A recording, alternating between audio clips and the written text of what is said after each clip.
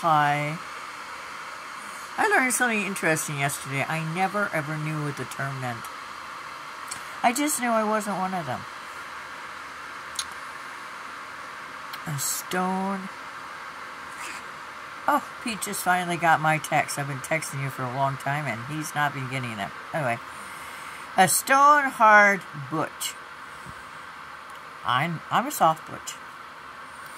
I'm cute and cuddly.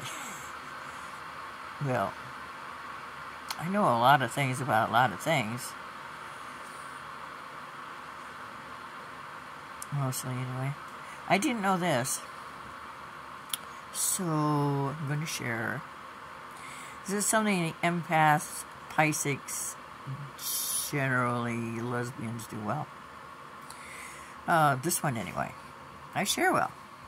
I think sharing makes things more enjoyable. And you get to share it. I wish I had had my hot pies about 2 hours ago. Now they need to be warmed again. But I was busy. There's a neighbor who isn't living here anymore, but she still hates me enough to spread her gossip and her lies. So, yay for straight people. Anyway, a stone-hard butch is someone who gives sex but doesn't enjoy sex. Did you know that? I didn't know that. I don't know where I would even come into my range of knowing. Although I was digging through books this afternoon because I'm in a hot pursuit of the one that needs to go to California. I found one like Dorothy and the Stone-Hard Butch. And, you know, before I just would overlook that, you know, think, oh, that's nothing. But now I know what it is. I know what it is. You know, I probably could live another 100,000 years without knowing that, but my sister finds me to be a labeler. I'm not a labeler. I mean, it took me 40 years to come out of the closet because of who my family is and where I lived in a small town of rural Iowa. I hadn't met my first gay person till I was 36. I was working in the Black Hills of South Dakota. There are even fewer of us there than there are here in Iowa.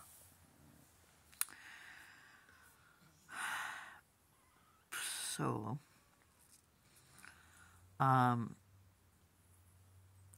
there isn't a label that says tomboy, but that's who I am. I'm a tomboy. But now I know that. Now I have to delete 3 books because it seems weird to me that, no, I guess I'm not reading. That one doesn't have any holes in it. It does. It has a little one. For some reason, bookworms, whatever they want to be called, likes to eat paperback books. And this is the first book that I've found that is hardcover that they enjoy too. Unless that was dust. Nope. See, do you see them? They're little tiny holes in a book. Little tiny ones. Do you see them up there? Those are wormholes. Makes my 100-year-old book.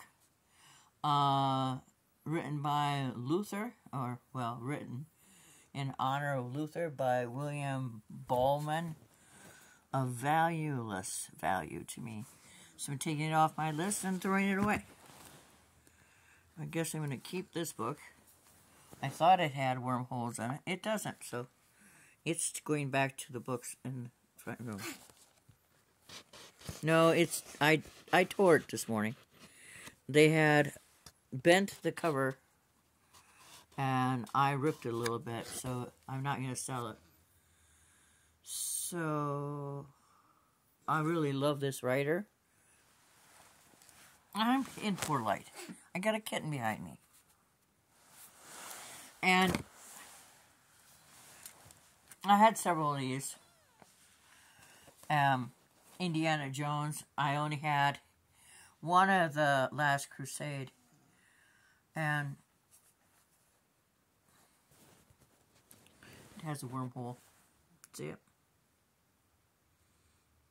Do you see it? There it is. See it? They burrow right on through. They really have a feast for themselves. And see, that's what they do to books. I thought it usually only happened up at the cabin by our fireplace, but my ex, Sherry, my friend Sherry, I should say, left a really cool cabinet as a dresser in my front room. And she's painted like a big pair of lips. I'm gonna take that off what I have listed and throw it away. It's a really good book, but I'm not gonna sell it. I don't sell crap.